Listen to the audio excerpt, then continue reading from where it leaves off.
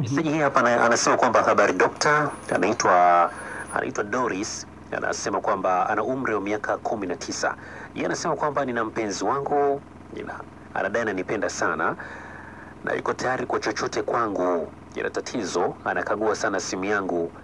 Je, hapo kweli ananipenda au anandanganya? Asante sana. Msikilizaji wa Metro FM.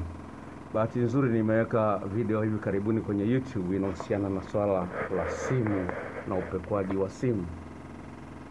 Naomba uliangalie swala la upekuaji wa simu kwa mtazamo ufuatao na uweze kuchagua lipi ambalo ni zuri. Na watu wengi wanasema kwamba kupekua simu ya mpenzi wako ni kitu kibaya. Wengi. Na wengine mnanisikiliza sasa hivi, sawa? Kuna mambo mawili, sawa? Kikubwa ambacho mtu anahitaji kama huyu dada anavyozungumza. Je, huyu mtu anayepekua simu yangu mara kwa mara hivi maana yake ndo anipenda sana au madoido tu? Au mbwembwe tu? Unaona? Anajiuliza. Hivi ndio anakuonyesha kama ananipenda sana au nini? Na labda nianze kujibu hapo kabla sijaeleza mama pengine kwanza nijibu hapo hapo. Sawa? La kwanza ni kwamba huyu mtu kama yeye mwenyewe hataki na wewe ushike simu yake, ni mtu ambaye anataka akutawale. Ufanye ya kwake bila kujali wewe hisia zako wewe. Hilo la kwanza. Lakini la pili mbona mzuri hivi? Upekaji wa simu una mambo makubwa mawili. Kuna hekima yake na upumbavu wake. Hekima yake ni hii. Mtu anafanya hivyo ili ajilinde. Kama umeanza kunisaliti, naogopa kuja kaniletea ukimwi. Sawa, kama unatembea na mwanamke mwingine, sawa, kwa nini utembee na mimi tena? Sasa wewe ndo kanyonye mate ya mwanamke mwingine tena unanyonye na mate yangu tena mimi hapa. Inakuwaje? Kwa hiyo la kwanza ni kujilinda.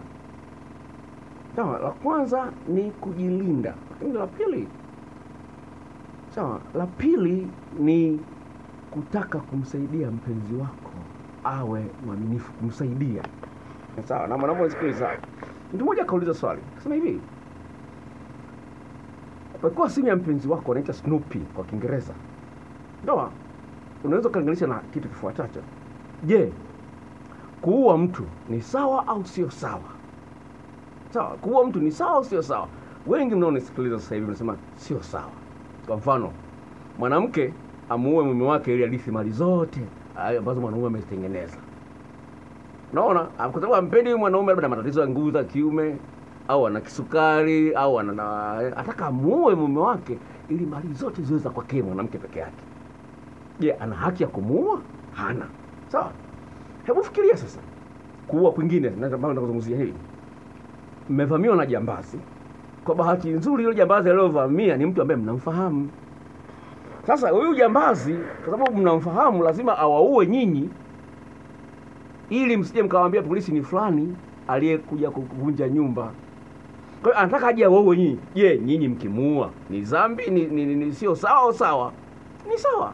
Kwa hiyo unapoamua kujilinda ukaamua kushika simu ya mwenzio ni sawa. Kupekua simu ni sawa. Ni kujilinda, kuangalia mwenzangu asije kwa ameanza kunisaliti. Kwa mwenzangu asije kwa hiyo anapekua simu labda mwenzangu anaweza akanisaliti. Lakini pale ambapo upasi kushika simu ya mpenzi wako ni hili ambalo ni kubwa kuliko yote. Nisikilize. Sawa, naomba nisikilize. Kubwa kuliko yote hili. Kwa nini upasi kushika simu ya mpenzi wako? Hili ni kubwa, naomba unisikilize. Sawa? Ni hivi. Mmoja. Wewe umeingia kwenye mapenzi, umefuata nini? Umefuata nini kwenye mapenzi? Si unahitaji kupendwa? Unahitaji kupendwa? Sawa. Je, huyu mwanaume anakupenda? Anakuita baby mara kwa mara. Anakukumbatia anapoenda kazini, baby bakia salama, anaporudi anakukumbatia, mke wangu umeshindaje? Anakuletea zawadi za hapa na pale, outing, hakutukani, anakusifia umepika chakula vizuri, umevaa vizuri, anajivunia kwa watu wengine, kwenye WhatsApp anafanya kwenye profile yake, jamani na mtoto mzuri kweli, na mke wangu nimeoa. Nampenda hata kama nyewe mnamuona wengine mnaona mabaya lakini mimi nampenda. Nyewe mwenyewe kama mnamuona mke wangu mbaya lakini mwenyewe namuona mzuri. Kwa hiyo ya mawazo yenu mimi hayanihusu. Kwa hiyo lazima uangalie maeneo mengine, hivi mtu ananipenda au hanipendi katika maeneo mengine. Kwa sababu kama hakupendi sasa kwenye simu unafuata nini? Tayari jibu unalo. Kama mtu hanipendi, kama ananipenda kwa ningekuwa narudi saa 6 za usiku. Hadi kazini ametoka saa 11. Anauliza angekuwa ananipenda. Sasa sio kwamba uangalie kwenye simu hii saa 6 usiku alikuwa na nani. Haikusaidii. Huyu mtu anapaswa ajue wajibu wake, arudi nyumbani mapema. Hapokei simu zako. Unapiga simu hapokei. Meseji zako hajibu. Sasa wewe unaenda kuangalia kwenye simu nini? Tayari huo ni ushahidi kwamba huyu mtu hakupendi. Hata ukienda ukikuta message kwenye simu nini ndio nataka ushahidi bwana. Nataka ushahidi. Pambana na ukweli kwamba huyu mtu ameshindwa kufanya mambo yanayokufanya ujisikie unapendwa. Apokee simu zako kwa wakati, ajibu message zako, akwambie baby mara kwa mara, akupakate, akulambe kidogo, akunyonye kidogo usikie na ujue kwamba ninapendwa. Sasa wewe kwenye simu unafuata nini kama unapendwa kila kitu kipo? Kimwa yote unaipata. Kwenye simu unafuata nini? Kama sio uchokozi. Kwa hiyo kuna haya maeneo mawili. Kwa hiyo mimi sikwambii ni sawa au sio sawa. Ni juu yako wewe kuangalia napendwa sipendwi. Kama nataka kupata uthibitisho kwamba upendo kwenye simu, shauri lako. Mimi sikwambii lipi la kufanya. Lakini kwa swali lako dada yangu naweza kukwambia ni hivi. Ni kwamba angalia maeneo yale mengine. Huyu mtu ananipenda katika maeneo mengine, sio kwenye simu peke yake.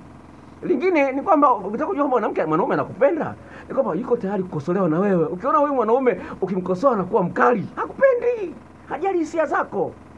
Tuangalia maeneo mengi, usiangalie kwenye eneo moja tu kupima mapenzi ya mtu, sawa